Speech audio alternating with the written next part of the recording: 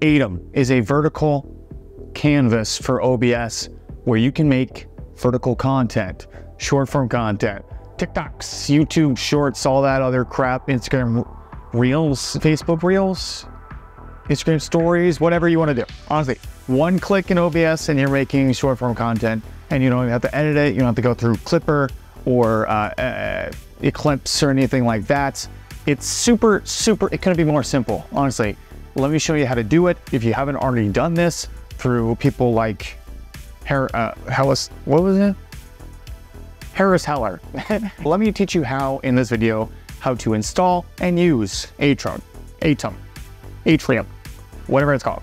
Okay, so first off, you want to go to aitum.tv, not aitum.com, which will take you to their homepage here. When you go to their website, you'll be routed to this 30-day trial stuff. Don't worry about that. Just scroll down to the Aitum vertical plugin for OBS 29 and up.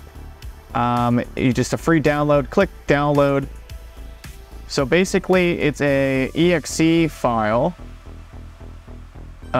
which you launch, just an application, which will automatically integrate it with your OBS. I've already done this. So this is essentially what it looks like when Aitum is in your OBS. So you'll see it off to the right here. This is my vertical scene. It's completely different than what you're seeing on the main canvas. That's because you have to make different sources. You have to integrate more different sources into this vertical scene here. So from this point, once you get it installed, you're going to want to go to this gearbox here. If you don't see your vertical canvas, make sure you go to Docs, scroll down to your vertical sources and scenes, make sure all these are checked, and that way it'll be displayed on your main OBS page. So from this gearbox, we want to go to General and make sure that the resolution is the resolution of a vertical format. So 1080 and 920, this should be default. You can always lower the resolution if you have issues recording it or streaming it. So you can go to 720 if you really want to. I wouldn't recommend doing that. Why would you lower your quality? Just get a better PC, easy, new.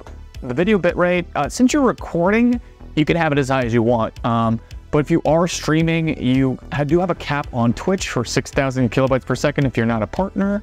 So just keep that in mind for the different websites you are streaming to. I don't know what TikTok or Facebook or Instagram vertical format streaming bitrate limitations are, but do your research and find what works for you and your internet. Audio bitrate, I just keep at 160. I don't really know the difference. Literally, people are listening to this on their phone anyways, so I wouldn't worry too much about that. But this is what the important part is, the backtrack. This is essentially what records everything, okay? I always have backtrack on, and it's always running while I'm streaming. Or you could just not have it always on. You could just have it run while you're streaming or recording. I set my backtrack recording length to 60 seconds. You can change it. It's fully customizable. So you can do that, and then you pick your backtrack recording path. Just anywhere, you just create a folder and have all your files there. And then you can hotkey it in OBS. So if you had a funny moment, you wanted to clip it, and you don't use something like StreamerBot or Steam Deck or Loop Deck or one of those things where you have a button to clip things, you could hotkey it to something on your keyboard, or if you have a pedal or something, you can do that. The streaming tab goes to, it's just like OBS's streaming. It has its own server and key, and this is mostly for TikTok, something like that. You want to stream vertically to Twitch. So this is basically its own streaming path in OBS, so you can multi-stream through this option. I don't do that, so there's nothing in here, and I don't have any tips for you, so sorry. Recording. I honestly would recommend, me personally, I like to have everything recorded in this format. If I will record my entire VOD in vertical format, just so I have the option of going through and clipping everything, making short form content through the VOD entirely, rather than relying on myself and viewers to clip things. I would rather have the entire thing and go through and watch it and clip it myself. So that's another option. If you don't want to go worry about pressing the clip button, you just go and record everything. So just hit the record button. You should be just like recording your vertical, or sorry, your horizontal canvas. So if you want to create a button through StreamerBot specifically, I can help you with that. So in StreamerBot, if you want to create a button to record the last whatever seconds of backtrack, so you can clip, it's basically a clip. You go and import the string that's in line description, and then you go to import actions and then import string here. So just copy and paste it and then press import, and then you'll get all of these buttons here, wherever they fucking are. So over here, once you import all that string, just go over to OBS vertical, and then you'll have all of these vertical options: backtrack, save, start, status, stop, start, status, record, toggle, get current, switch, whatever, all this crap. The only actual one I use is backtrack save. So what the backtrack save does is records the clip and saves it to your vertical format. Wherever you save that, it looks like this. This is all of my my saved backtrack files. There's a lot of them. Basically, you'll have a vertical clip like this that you can just post anywhere. So what's interesting about this is you'll notice that I have my gamer, not my gamer tag, but my my username here, whatever, my freaking channel, and then like what platform I have on the back of the Badger. So how I did that is in OBS, you can put anything in this vertical scene, which is terribly interesting. You can do so many things with it. The name is essentially a text document on here. So if you go in my vertical sources here, you'll notice, oh, that is a text. That is just manually entered text, and then a PNG of the YouTube. So if you want to get a little bit more complicated with it, other than, you know, putting your name and everything on there, it's just a text document on the vertical scene, which is super simple, super easy to do if you wanted to do that.